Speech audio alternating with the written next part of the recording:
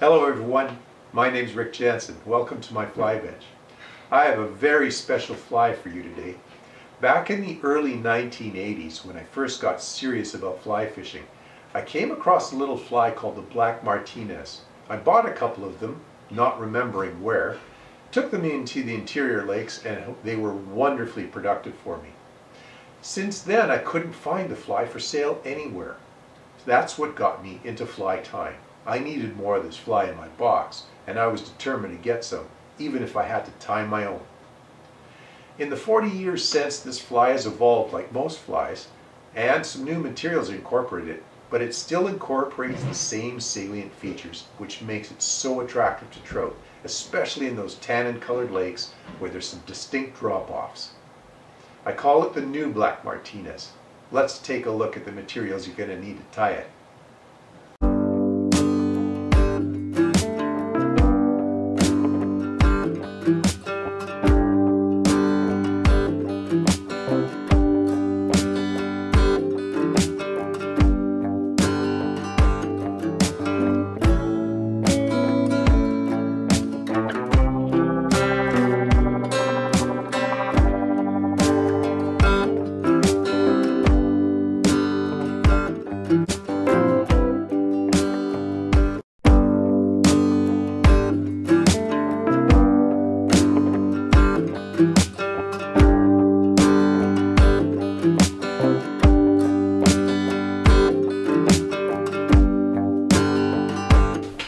Alright, and everybody, into the vise I have here a Togen's number 14 2x long curved nymph hook, and to that I've added a 7/64 black matte black bead. I often tie this fly in number 16s, but for the sake of the camera I wanted to make it a little bigger for us, and I don't mind having a few of the larger ones in the bag, in the box as well. So here we go. I'm going to attach my 6/0 black tying thread in behind the bead here, and we'll get that tag end cut off. And the first item to come in will be our tail, so I'm going to get that thread right back to between the point and the barb of the hook. Let it hang there. Yep, that's about it. That's about it there. Now, guinea fowl, I'm using guinea fowl. You could use grizzly hackle as well, but if you're going to go with guinea fowl, I want to point out that there's a difference in the guinea fowl there. Some feathers have the larger spots with little or no mottling in the black areas. And those are great for like dock spratlys and some of the other flies that we tie. But for this particular fly, a smaller fly, I like the ones with the smaller dots and more mottling between the dots. You can see the difference there. So that's what I'm going for. If you're buying a package of guinea fowl feathers, for these smaller flies, I'd select the ones with the smaller dots. Again, I just need about 6 or 8 fibers there to create a tail. Not too many. You just want that tail to be visible there. And I like to there's an arc to the feathers, and I like to do them with the arc slightly up. And the tail isn't too long on this fly. It's a little less than shaft length. So just get that bound in there. There we go. We just want to have that there, and I'm going to bring the thread forward to about the halfway point on the hook and just bind down those butt ends a little bit more to really secure that tail in there. Now that we've got that tail well secured, we'll cut off the tag ends there. And we're going to come in with our small green copper wire.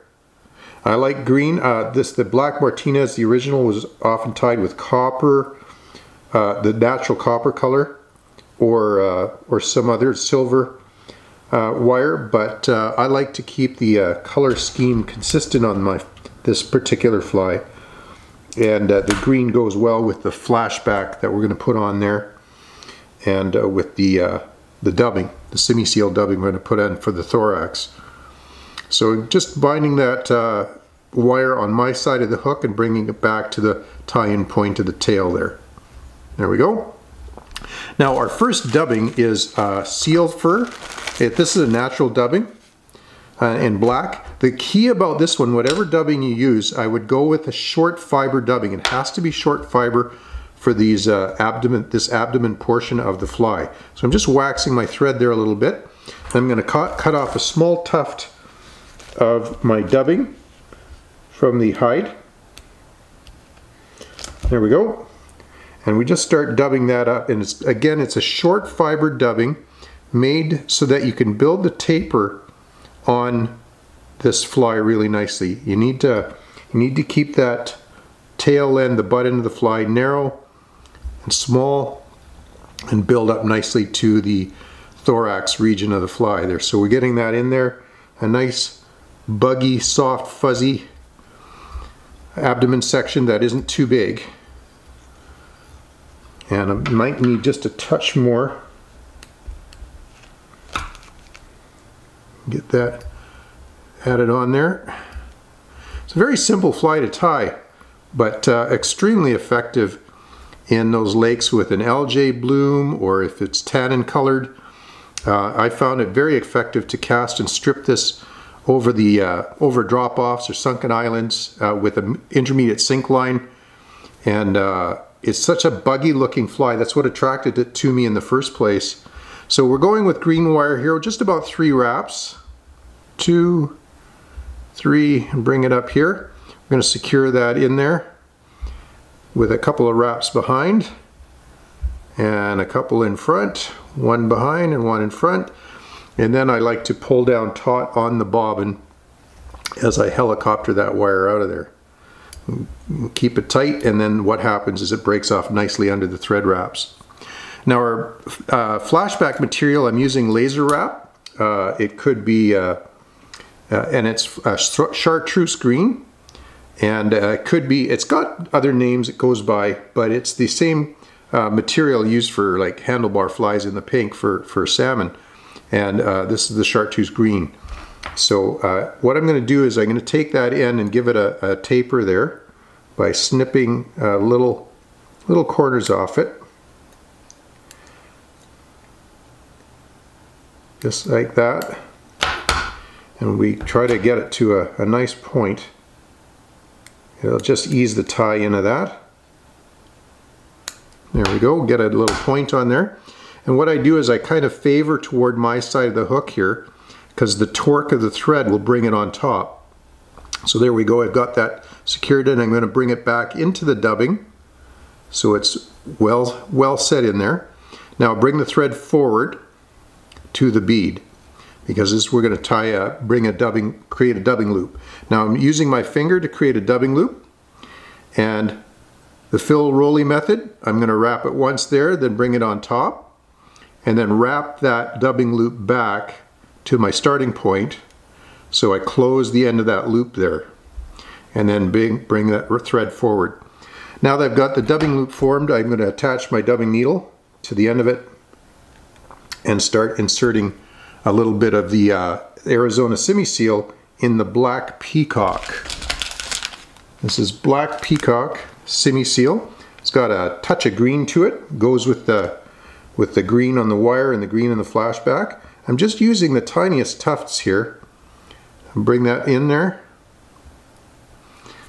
and hopefully my bobbin and noodle don't tangle too much there as I let it hang, so I can add some more. Bring that up there, and now we're going to give that a twist. Now we don't need a whole lot.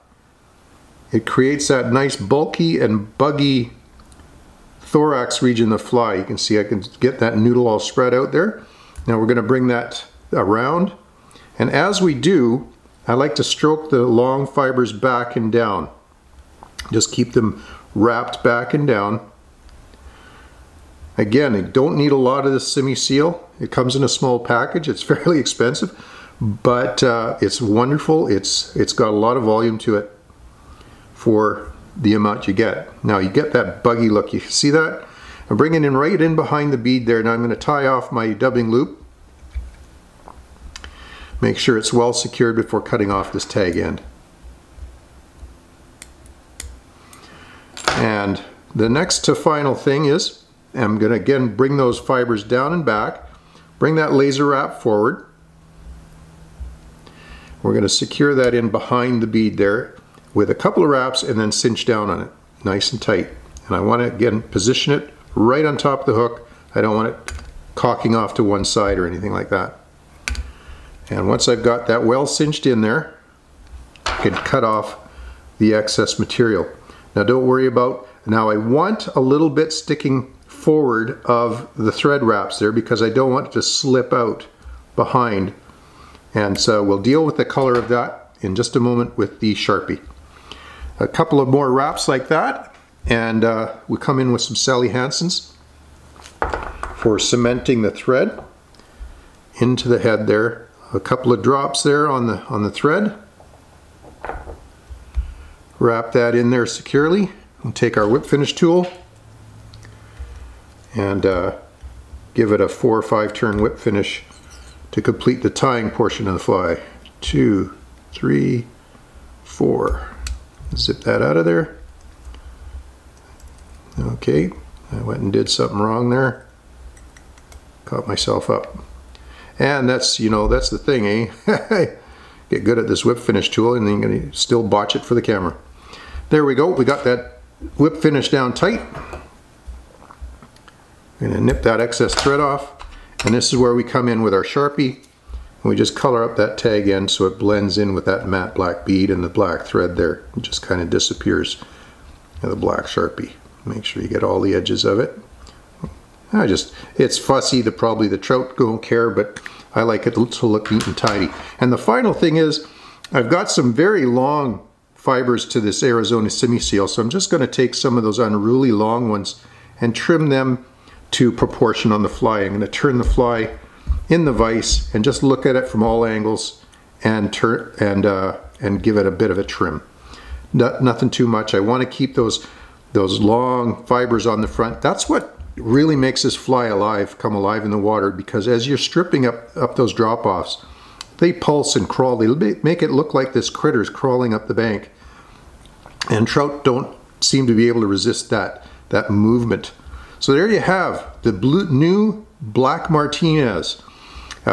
Really good producer in some of those interior lakes and on the coastal lakes that I fish now on the island too.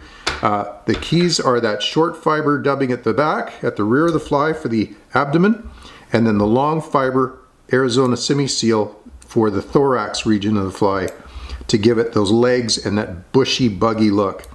I hope you enjoyed this fly and you have a lot of fun tying it. I know I do.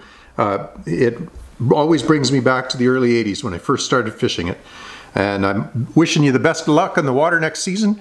Good luck, and if you consider subscribing to my channel, you know it's free. It doesn't cost you a penny, and you can hit that subscribe button, hit the like button, and then share this video with any of your friends. Thanks for watching. Bye for now.